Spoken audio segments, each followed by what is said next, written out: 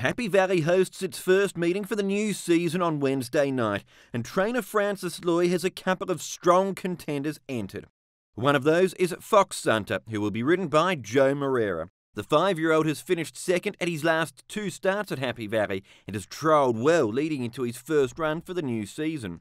Loy has made FOCUS0906ENG one of his 2 trump-carded runners for the meeting.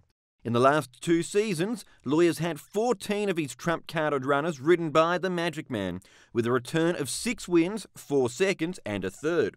Can FOCUS0906ENG land the prize on Wednesday? Loy will also saddle up Convincible in the final event as he tries to bring up a hat-trick of wins. The son of I Am Invincible has been guided to victory at his past 2 starts by Karis Teeton, who retains the ride on Wednesday night.